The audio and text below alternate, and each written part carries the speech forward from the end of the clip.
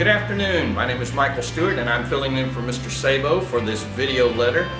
We're glad to have you with us today. This has been a busy week and we've got a lot of busy times ahead of us. We're in our Olveas period right now. This is 5th grade, Ms. Imes' homeroom. We've talked a little bit about what's expected of us in our families, in our neighborhoods, in our school. What can we do to make our surroundings a little bit better? So that's where we're going with this Olveas program today. What is it that we can do as individuals that will make our community better? This is my assistant John Ostrowski right here. We've been talking a little bit in social studies about John F. Kennedy's quote, famous quote that he made during his inaugural address. John, you want to tell us the first part of that? Okay, class. Don't ask what the country can do for you. Ask what you can do for your country. Hey John, nice job on that. Thanks for doing that with the kids. Yes, sir. All right, take care. You can't be trying to get my job now, all right? All right, yeah. Goodbye. Well, we are busy here at St. Bernard. All of our programs that we have during the regular day, Olveas, we have special events like the pre-K program a few days ago.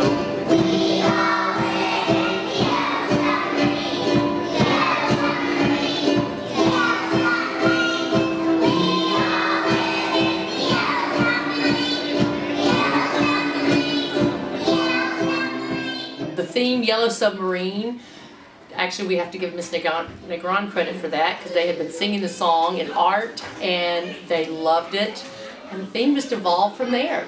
And thank you so much to Miss Negron and Mr. Al and the art club for the submarine decorations and most of all to the kids for doing a fantastic job. They did. We really had a lot of fun. We did. Oh my gosh. We love them all.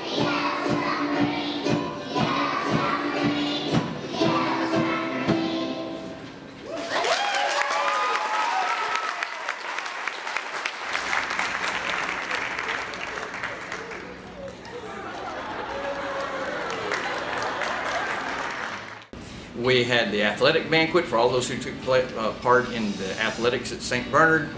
It was a night to celebrate and honor all of our great student athletes here at St. Bernard. We gave out many awards and pins for recognition for their great performances over the year. We were celebrating all of our junior high athletes in cross country, volleyball, football, basketball, cheerleading, swimming, golf, and soccer. It was a great night. Kids really enjoyed it. Thank you to all of our coaches for the great year. Some of you might know Coach Vallejo's name because of his loud voice. That is what will remind me of him, but also his kind heart. He has been my cross-country coach and soccer coach for the past several years. I am so lucky to say that I know him and to say, that's my coach. When he would yell during our halftime huddle, the other team would look at us strangely. This actually made me quite proud. Coach Vallejo is not only an amazing coach, but a great person. He does have a certain light to him, and he can always make the whole team smile when he yells at some of the boys for goofing off. I will definitely miss him coaching me next year. Thank you, Coach Vallejo, for everything.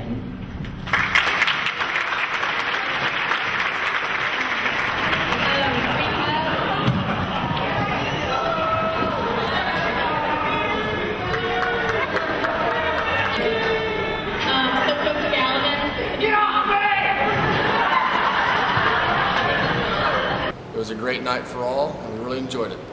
We have May crowning, May procession, the baccalaureate breakfast. Next week we're going to be starting the week off with our academic awards night. We will have a first level trip to the zoo, field trip that they'll be taking. Exams are starting for your 7th and 8th graders, so make sure they get plenty of sleep and a lot of study time in. And don't forget, I'm sure you won't, that next Friday is field day. The kids love field day, the teachers love field day, the parents love field day, so we hope to see you there. It's gonna wind down real soon and we're gonna be sweating in the summertime and cutting grass. So, whatever you do, remember, Go Bears!